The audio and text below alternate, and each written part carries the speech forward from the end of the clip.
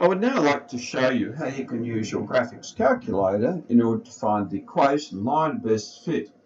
Now, in the instance we're looking at, the daily temperature is the independent or the X variable. The number of cans sold will be Y.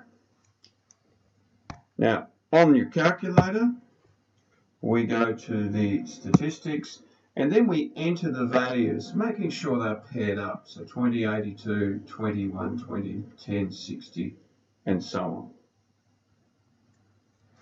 We can then go calculate, and we're going to perform a linear regression. Now, list 1 is my X, list 2 my Y. I'm going to copy the formula.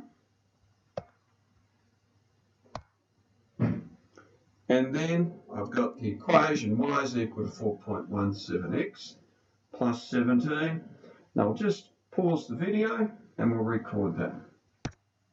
So just writing that down, y is equal to 4.17x plus 17 in terms of the variables we've been given.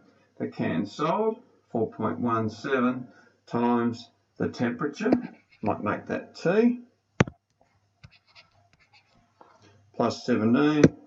And the correlation coefficient 0.9454. Now that indicates there's a very strong positive correlation, and that therefore means that as the temperature increases, we sell more cans of drink.